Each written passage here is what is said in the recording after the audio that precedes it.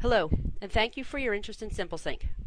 The goal of this short video is to provide an overview of the basic configuration options required for syncing, as well as show you how quickly a SimpleSync connection can be created, configured, and run, allowing you to see the results of your first sync in just a few short minutes. For the purpose of this test connection, we will be using a source Exchange 2000 directory and a destination Exchange 2007 directory.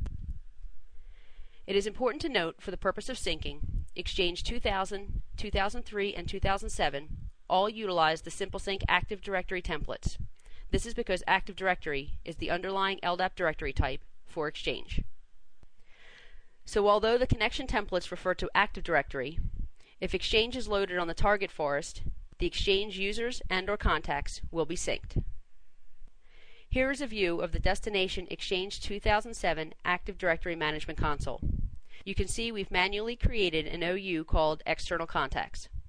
Our test connection will be configured to create mail-enabled contacts in this container. Here is a view of the destination Exchange 2007 Exchange Management Console.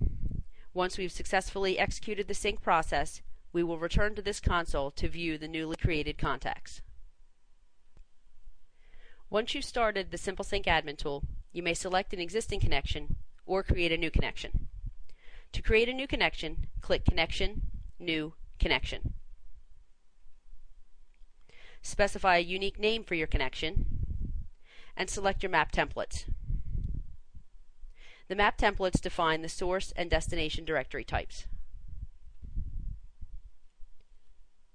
For use with our Exchange 2000 source forest, we'll elect the default source template, which is ActiveDir.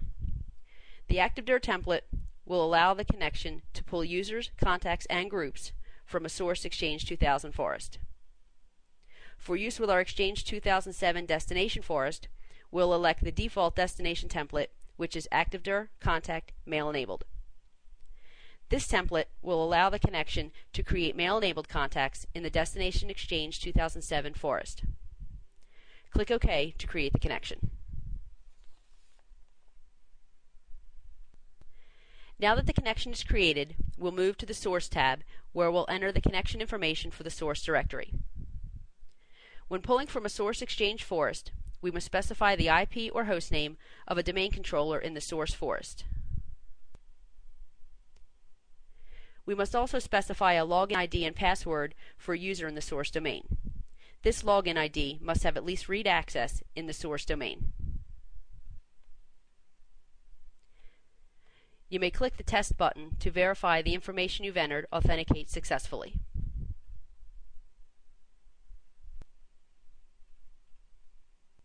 Next, we'll move to the Destination tab, where we will enter the connection information for the destination directory.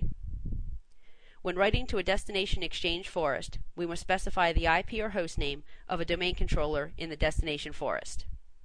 We must also specify a login ID and password for a user in the destination domain. This login ID must be a domain admin or be granted full control to the OU where the connection will be creating objects.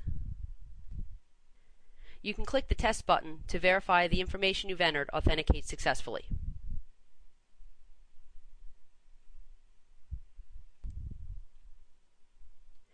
In order for the connection to create new contacts in the destination domain, we must specify the OU in which to create the new contacts.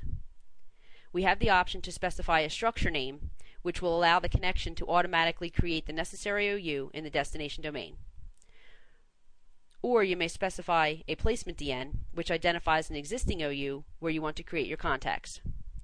For this test, we will specify the existing OU we created earlier, External Contacts.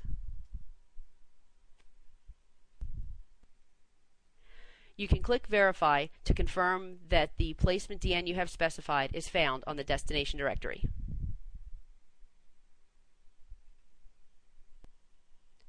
Click Apply to save the configuration options you've entered.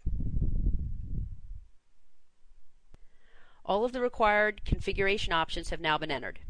This is all that is required for the initial test of our Exchange 2000 to Exchange 2007 connection.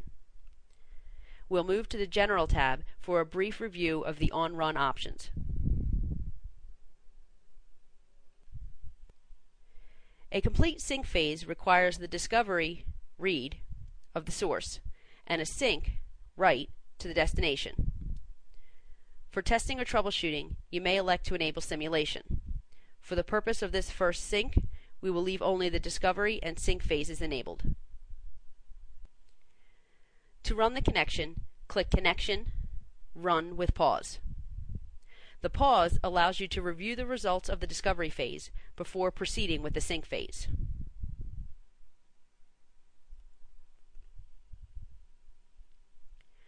The discovery phase completed successfully, pulling 17 records. Click Continue to proceed with the sync phase.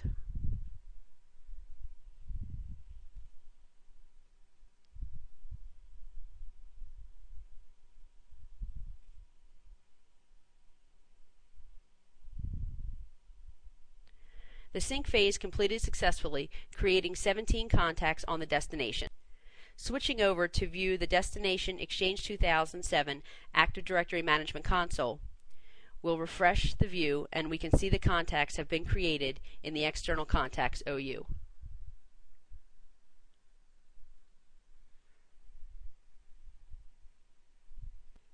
Switching over to view the Exchange 2007 Exchange Management Console, we'll refresh the view and we can see the contacts in the Mail Contact folder.